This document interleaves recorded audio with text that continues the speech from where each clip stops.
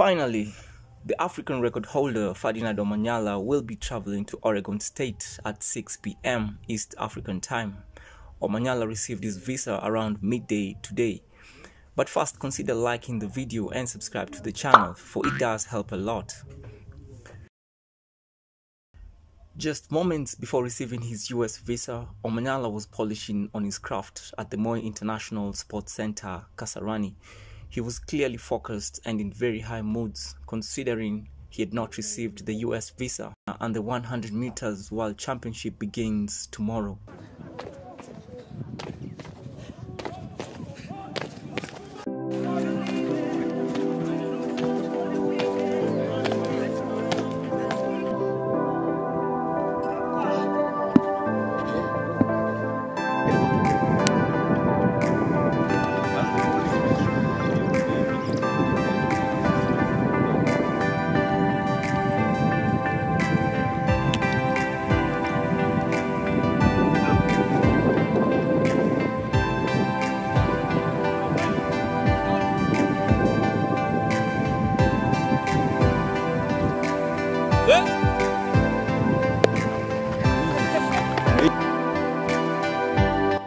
I had a small talk with Ferdinand, and this is what he had to say about the event.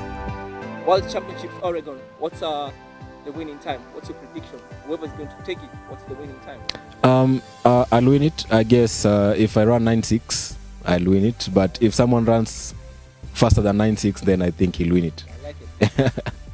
According to Michael Johnson, the former 400 and 200 meters world record holder, on his Twitter, he said, and I quote, "I'm hearing many athletes unable to get to the US due to visa issues.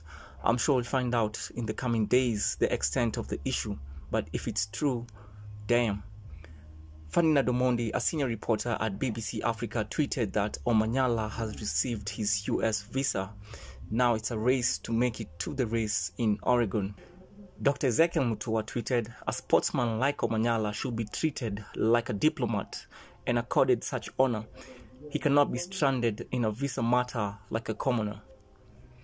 And also sports journalist Michael Kinney, who also had an interview with him, tweeted he will arrive 2 hours and 40 minutes just before the race. According to the schedule, the race starts exactly at 12:30 p.m. Yep. Move, move, move, move, move, move. That means if all goes well during the trip, OMANYALA will arrive at 9:50 a.m. That's enough time to warm up for a race. But despite the disadvantages he's faced the past 1 week, considering the jet lag and change in time zones, plus the weather, we can only hope the African king will prevail in this battle of the world champions. That's all, folks. See you in Oregon at the World Championship Games 2022. Till then, peace.